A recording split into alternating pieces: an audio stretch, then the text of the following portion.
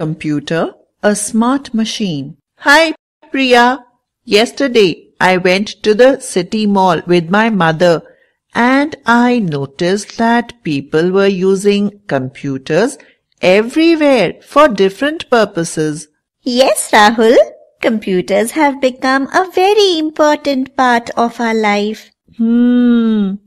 But there are many features that make a computer different from a human being. Let's talk about them.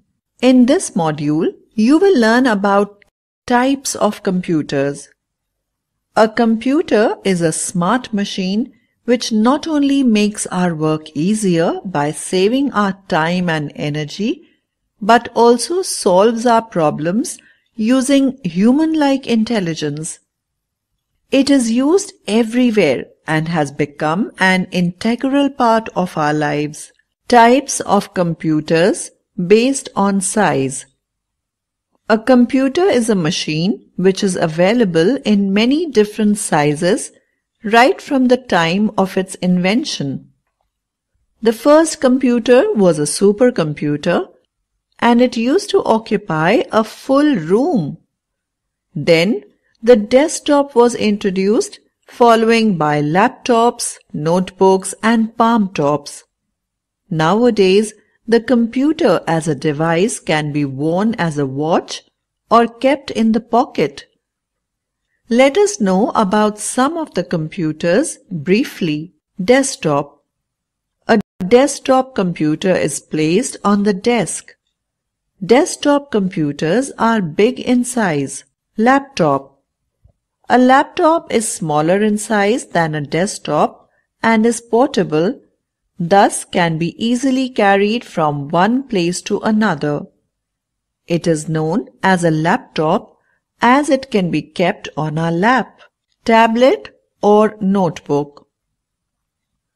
Notebooks are as powerful as a desktop, but these are comparatively smaller in size than a laptop and a desktop.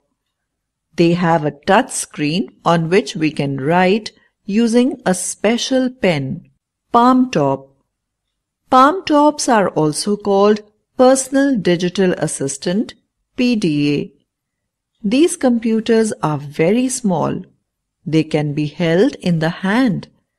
They are used in applications such as word processing, spreadsheets, and handwriting recognition, playing games, faxing, and paging. These computers are not as powerful as desktop or laptop computers. Smartphone.